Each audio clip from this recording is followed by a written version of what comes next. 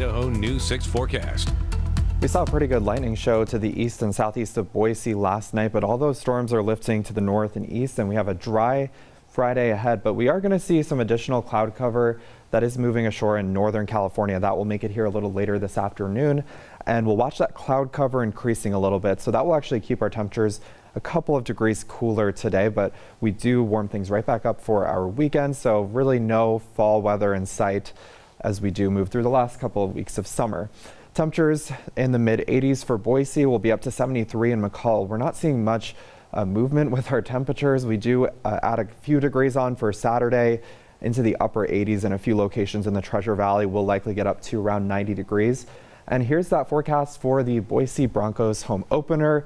We are starting off in the upper 80s. We're going to see that sunshine really beating down, so you'll definitely want sunscreen and definitely try to stay hydrated. Those temperatures will fall into the 80s by halftime and then down into the 70s by the end of the game. And here's your temperature trend over the next week. Again, our temperatures are not moving much at all. We're going to be in the mid to upper 80s, gradually cooling off a little bit into next week, but still we're talking temperatures in the mid 80s. Now, we don't really have a lot of rain on the way either.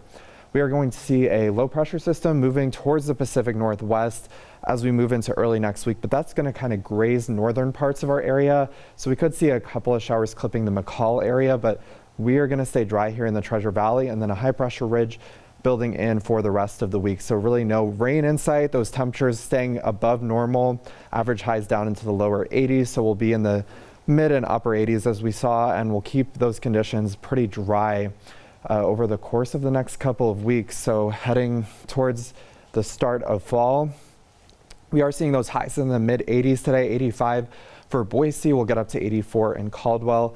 Again, we'll see some sunshine in the morning, giving way to some cloud cover in the afternoon. And we will see a little bit of a breeze up in the higher elevations today at about 5 to 10 miles per hour. Nothing too major, but as you head a little further to the east, we are going to see that wind being a little bit gusty, especially from Fairfield over to Haley, where I think we could see a few wind gusts up to around 30 miles per hour for your Friday, but nothing too terrible. And our Magic Valley locations, 83 for Twin Falls, 82 for Jerome, and we'll see a lot of sunshine throughout the day. So pretty pleasant end to our work week, and that pleasant weather continues. We'll clear out of that cloud cover for the weekend, sunshine for both Saturday and Sunday, and highs in the upper 80s to around 90 degrees in the Treasure Valley. And we're still pretty warm into Monday and Tuesday, and then those temperatures getting a little bit closer to normal, but still about 5 degrees above normal. And the Magic Valley looks like we have a fantastic weekend, those highs in the mid 80s, and we continue that weather next week.